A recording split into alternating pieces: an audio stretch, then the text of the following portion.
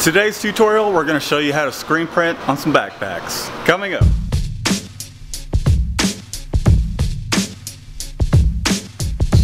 Welcome back everybody, let's dive right into this tutorial. So here are the backpacks that we are going to print, and how we're going to print these is we're basically unzipping these things and going to load these up sideways. So I basically loaded up one of these backpacks onto the press, took my art, my film, lined it up, took my screen, set it up on press, make sure it's going to hit where I want it to. Let's go ahead and load up our screen and then we'll ink it up, and I'll show you guys what ink we are using.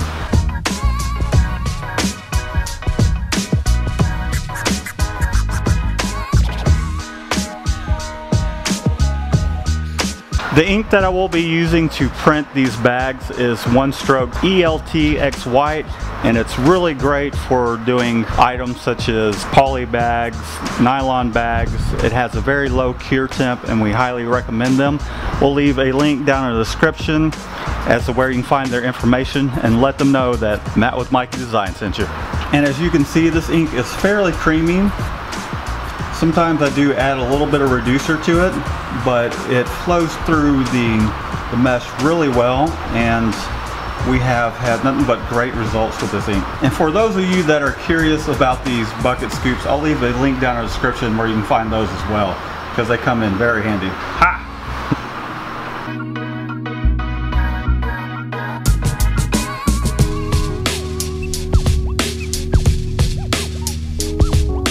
Okay, so we're going to take the open end of this pocket here. You would think that you could just print them like this, which you could if you have a hold down. However, because there's the two pieces of material, your bag will move and shift whenever you go to print them. So this is the easiest solution for us. So the first thing I'm going to do is I'm going to do a little test print just to make sure our print looks as it should.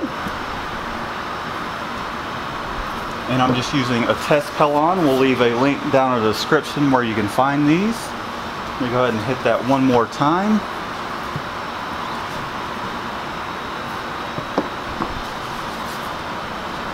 Okay. I'm going to make sure that we don't have any pinholes. Looks great. Move this out of the way. So what we're working with here is a fresh sheet of palette tape. Got some fresh adhesive down. Hopefully this little piece here doesn't affect anything. Let me try and get this up.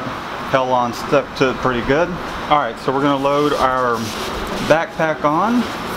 We'll do one of them, and we'll take a look before we do the entire run just to make sure everything is in place where it should be.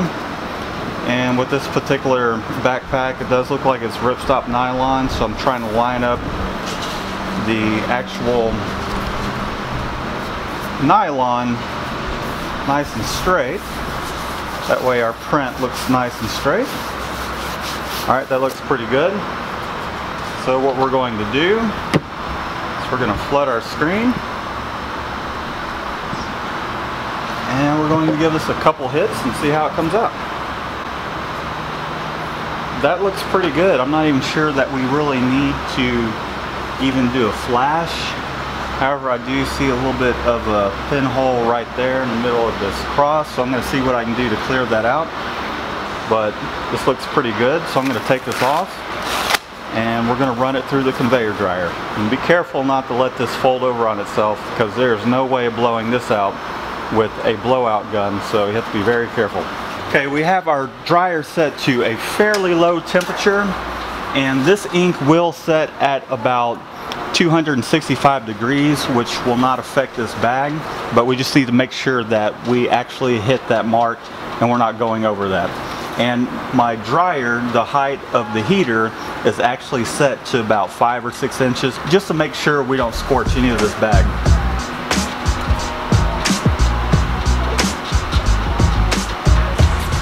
So we're going to use our temp gun and make sure that we are reaching 265. Looks pretty good. It's about 264 as it comes out the end.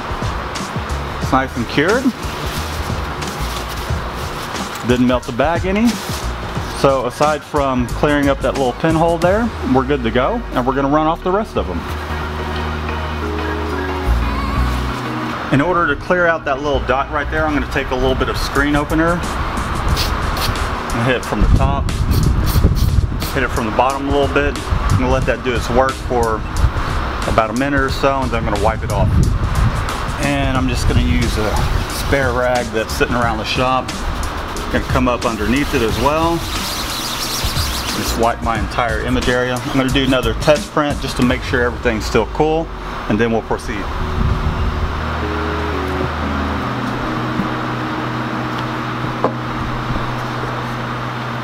All right, looks like that cleared nicely. That little, whatever was blocking our screen is gone, so let's go ahead and proceed with the rest of these bags. Okay, so we're good to go to print the rest of these. I'm gonna do this in real time just to show you how quickly we can actually print these.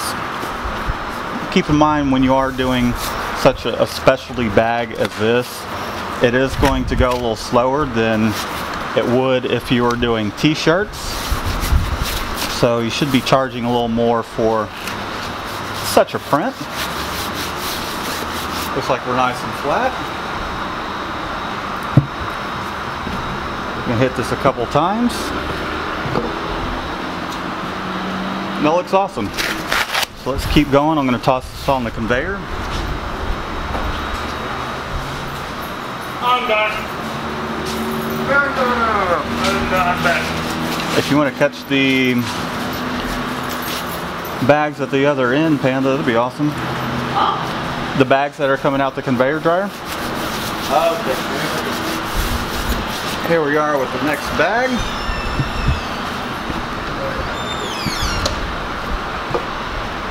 Just hitting it a couple times, and I'm just continually just checking just to make sure the print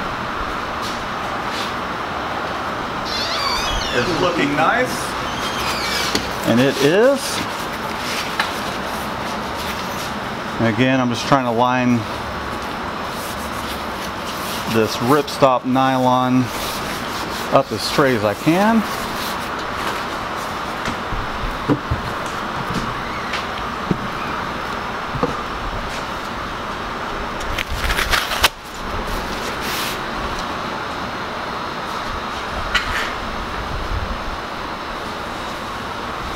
Something you want to take into consideration is your squeegee angle and how much ink that you are depositing.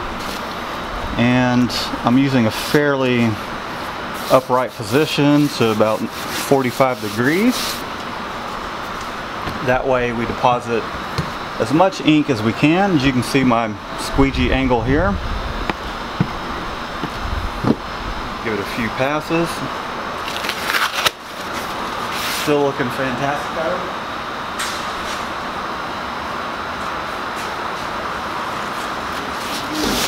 And as you start to do this, you'll get a little faster. Get used to loading these things up. See if we can get it with one pass. Looks good to me.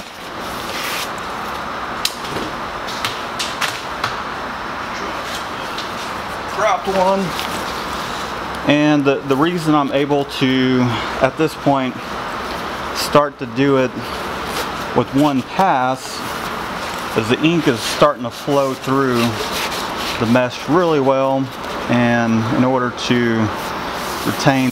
Well, the camera died in the middle of doing the run. I was going to show you guys the whole run and kind of give you guys some advice, but one of the things, there goes Panda back there, but one of the things I was kind of pointing out, hopefully, I don't know if it caught it or not, but these came in poly bags, so you definitely want to charge for unpacking them. Hey, it's FedEx! Because it does take more time to print backpacks, you want to charge a little more. We generally charge 50% more. It just takes more time. Let's show you guys the finished product, but before I do that, I don't think I mentioned it just yet. I am using a 156 mesh, so you want to use a little bit more open mesh if you are using white, such as we are in this case. Well, let's go ahead and show you those bags. So here we are. Here's the finished bags, all 23 of them, and they came out pretty nice. Nice and centered. Everything looks level, and I think our client will be very happy with them. Well, that's about it for this video, guys. I hope you learned a little something. If you're new to the channel, be sure to subscribe. Until next time, guys, we'll see you later.